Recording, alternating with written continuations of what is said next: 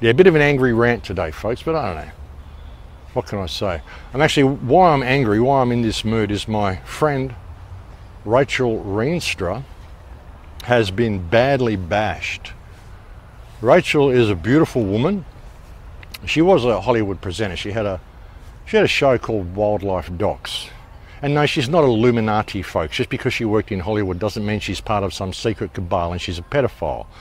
You know, the secret cabals and pedophiles that operate within Hollywood couldn't operate if everybody in Hollywood was in their club. They wouldn't have anywhere to hide, you know. Rachel actually went around the world with a video camera and filmed animals, and she loves animals. She's just a really, really sweet woman.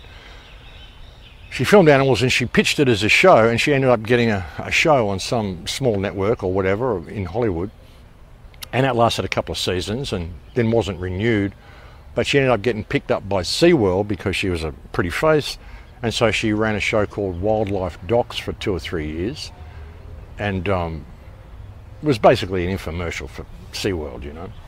And of course she's been vilified. And then while she was working in that cesspool, she kind of woke up and started speaking the truth. So of course she lost her Hollywood career. And of course, when she started speaking the truth, she got interviewed by people like freaking Bitchy from Bloated, and as he does, he started defaming her as soon as he'd had her on the show. So now people think she's this Hollywood pedophile, Illuminati stooge, whatever. She isn't. She's a really sweet person. Yeah, Bitchy does this. Bitchy gets people on his show, and I don't normally talk about people. I've never actually mentioned Bitchy from Boston on the show before. But he seems to get people onto his show just so he can defame them later, run smear campaigns on them. He's done it with every single person he's interviewed. He's run a smear campaign on them after he's interviewed them. And he did that with Rachel, so she gets a lot of flack now. She's actually a good woman. But she was beaten up. This guy broke her nose. She's very likely going to be permanently blind in one eye now. And the guy who did it is a guy who runs a truth podcast called Awakened Brave. His name is Aaron Berry. These photos were from a little while ago, but he's a British guy.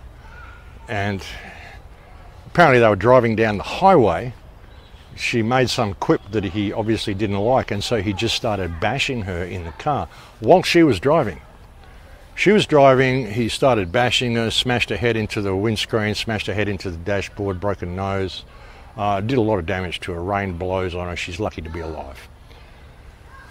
She went to the hospital, spent the night in hospital, went to the police and filled out a report. The police said they were going to hold the guy until his trial, but they let him out after 48 hours, so he's loose running around somewhere between Sedona and Prescott in Arizona at the moment. And apparently he wants to go back to Rachel's place to collect his stuff. And when she filled out the report, I mean, this is a report, an assault report from a victim. When she filled out the report, she's obviously in a pretty bad state, beaten up. They only charged him with a misdemeanor. Misdemeanor when really it's a felony. He's done grievous bodily harm. He's very likely blinded her. He's broken her nose and very likely blinded her in one eye. And they didn't get her to sign the report. Instead, they signed it themselves. And what did they sign it with, folks? They signed the damage report, the charge report, the victim report with COVID. What the fuck is that? COVID.